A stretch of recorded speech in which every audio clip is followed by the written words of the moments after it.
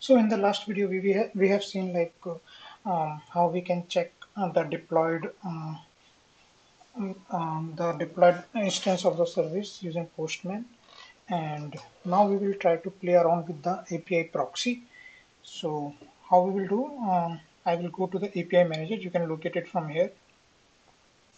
Okay, and you have to just click on manage API from the exchange.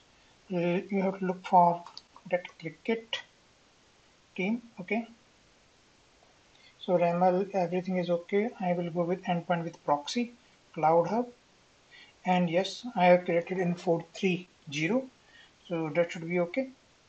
And one thing, this implementation URL, because I want to point it to this cricket team app.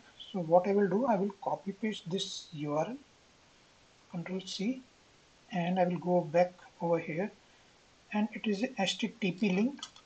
So slash API slash, okay, this should be fine. I will check for the advanced option as well. Let's go with the latest, and HTTP 8081, that is fine. Click on save. Now check for the API configuration once again. Endpoint proxy Mule4, that is fine. And see this advanced option as well, latest HTTP 8081. Runtime I will take 4.3.0. I will put cricket proxy and update if application exists. So this should be fine, I guess. Yes, it is okay. So let's click on deploy. So it is going to deploy an app onto the runtime manager. You should be able to see. So let me refresh this page.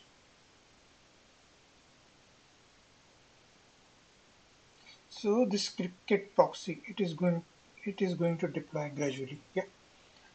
So you can see within the logs how it is responding.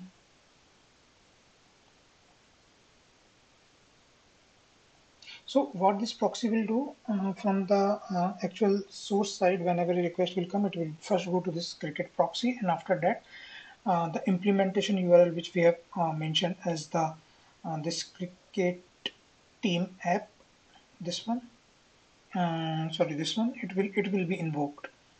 So we should be able to see the specific customized logs within this particular application log as well. Okay. So let's see how much time will it take. Let's go to the logs once again. Nothing much. So you can see from here as well, or you can close it. Go back to the API admin. It is showing in the unregistered state. So gradually, when it is up, it will convert to the registered to the active mode. Let's go back over here. It is trying to start our application. So in the meanwhile, let's quickly copy paste some of the efforts, like this URL I will copy paste and go to my API manager to this particular version, and we'll add the consumer endpoint because this is being exposed to the external world. Okay, so this should be the this should be okay. I will just save it. Let's see if it is being deployed. Yes, it is being deployed now. So I will copy paste this starting thing as this one, and we'll check if it responds back or not. So here you can see it is responding back. And if I want to cross check the same within our cricket team app, I will go to the logs, and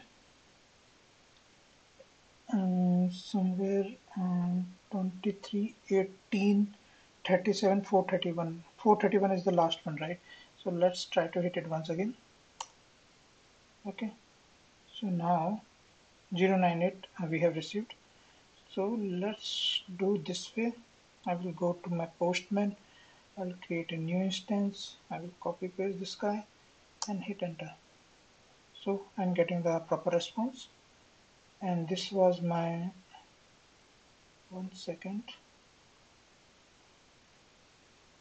So this was my proxy, and let me try to hit it from the actual app as well. So this is the same response. I will copy paste this as well, and you can click on send and you can get the same response back. Okay. So what is the use of creating this API proxy? The main use will be like we will be putting our NFRs, non-functional requirements, away from our actual implementation. So all the logic, all the policies can be implemented over and above the main implementation or the system API. It will be checked on this level itself. So just click on policies, apply new policy. I will go with basic authentication. Okay, this one. I will put maybe admin and password as admin. I click on apply. So there it gives two different options, either apply to all or specific to method. So if you select the specific method, it will give you the list whether it is a get method. Then it will select all the get method related to it, and you can pass the template URI as well. But since we want to go with the all, it should be available on all the API method and resources. I will select the first method and click on apply.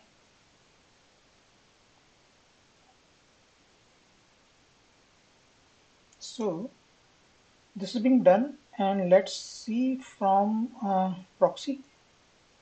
So here you can see it is asking me for username and password. So that is admin consent, and you can see we got the response back. Similarly, you can check from here as well. If you try to hit the proxy, it is erroring out. But if you go to the authorization and the basic auth, I will put admin, and hit send. I'm getting the same response. So I hope you like this video, and from this video we infer like how to use API proxy and how to apply the policy on top of it, and in order to get it referenced into the main application as well, which is running in the backend of it at the implementation level. So thanks for watching and have a great day.